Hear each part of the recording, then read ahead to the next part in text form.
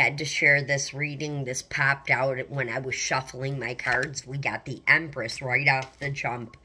The Nine of Wands, which is the battle over? Is the drama and the stuff still lingering, or is it over? That's what the Nine of Wands is. And the Devil tells me that no, it probably isn't. It's still happening. But there is going to be a Tower moment that's going to break this down. If there were lies, slander, anything, here's the Tower.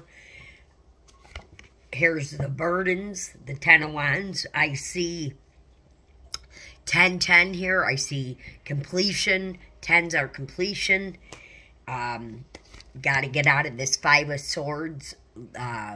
Someone's watching you, mirroring you possibly, but this Five of Swords is not a good energy to be in. It's time to get out of this, who's ever in there.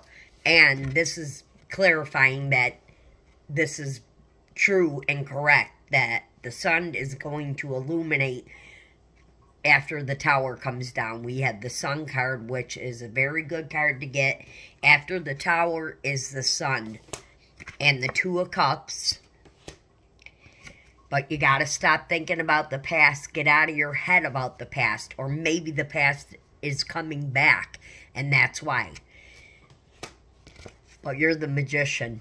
You are the Magician, and you make things happen. You could have made this happen. You could be the Empress and the Magician. You're a very powerful person. Let me just tell you that. I hope this helps somebody. Thank you.